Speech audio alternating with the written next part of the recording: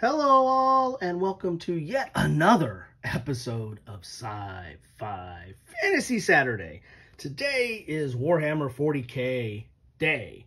I'm covering Heroes of Blackreach, which is an adaptation of the hero system from Devil Pig Games to the Warhammer 40k universe. So I'll put links to what I've covered so far, but that includes the big unboxing of the core game and the little unboxing of the Drop Zone issue number 1, which is kind of a little sampler of the game. But now we're to Heroes of Blackreach Ultramarine Reinforcements, and just want to let you know I do not have the Orks reinforcement, which was a companion type package to this, where it gave you reinforcements for the Ork faction, which are one of the two factions that you fight within Blackreach, the Ultramarines and the Orks. And this is the Ultramarines, as you see from the back of the box here.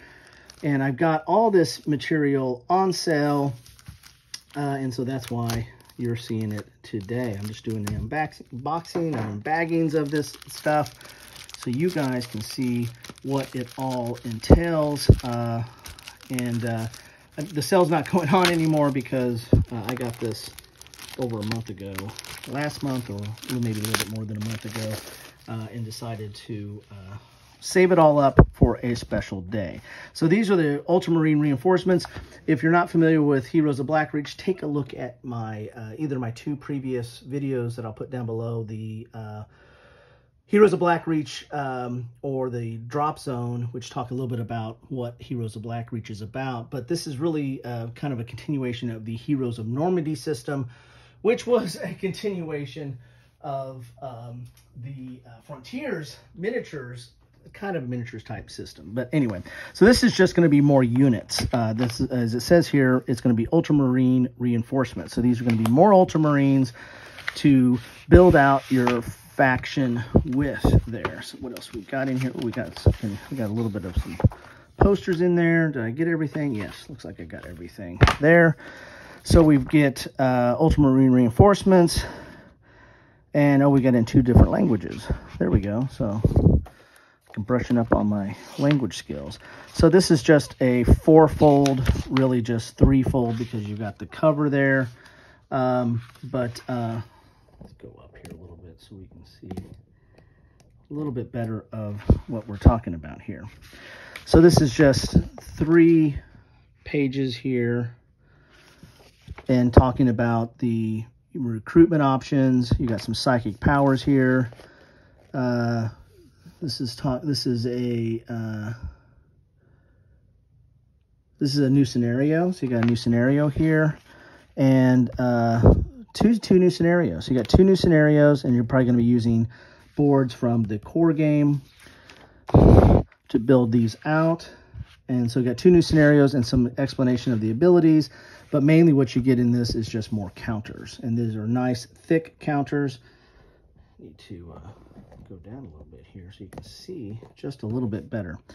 These are nice thick counters. Put them this way, as you can see there. Punch out nicely, but they're basically just more units, right? So here is Sicarius, who is that first of those 2 new scenarios, and this is what you get. His build out is 80. You'll get his counter, which is right here. And you see on his counter, this is his special, all his abilities, like his movement, his defense, and then they have this nice little system here where that's what, that number there, +3, that's what he does against light infantry or infantry. That's what it is in light vehicles, and then how he matches up against heavy vehicles. And then you can build him out into adding some of this other stuff in here. You can add planning, so that's going to give him that every time you see a star, that means he gets like an extra order. So you can have planning, or you can have, the Wrath, or Battle Plan, or Sons of Guilliman, and this is what it costs there. An extra armor, so you can build out, depending on what the scenario requirements are, or if you're just doing like a free combat, you can set a point limit, and then he costs 80, and then each one of these costs like 5 or 10 or whatever you have there. Here is a new vehicle here, Annihilator. and the like. So you got some new stuff there, and they're dual-sided. You got some more here. Here's Brother Prebrian, Devastator Squad Team. Got some extra ammo counters here. It's all double-sided. And that red number, that's what the value is like when you defeat them. So it's like, it goes to like your score if you're scoring at home. There's a rhino there. So as you see, they come out real easy. Pop out, just pop right out. And these are all Ultramarines, right? So there'll be a similar pack like this that has counter sheets for the Orks. I did not find them on sale, so I did not pick them up. And there you have it there. It's a Land Raider. And it's going to have like special abilities. And again, all those will be covered in the core rulebook, but if there's anything extra, they'll probably be covered in that reinforcement pamphlet maybe.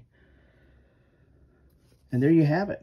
So it's more Ultramarines. Who can have enough Ultramarines? So that is what you get in a box of Ultramarine Reinforcements. Again, I'll put links to my unboxing of the core box and the drop zone so that you can get up to speed on all the stuff that, well, not everything that's available for Blackreach, but quite a bit of the stuff for Blackreach, as I'll cover it today on Sci-Fi Fantasy Saturday.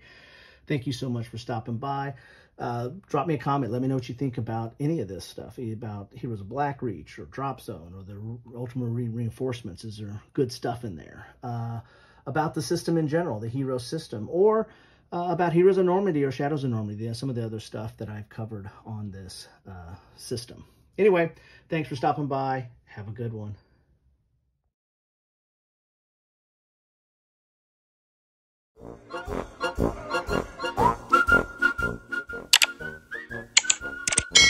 Thanks for watching.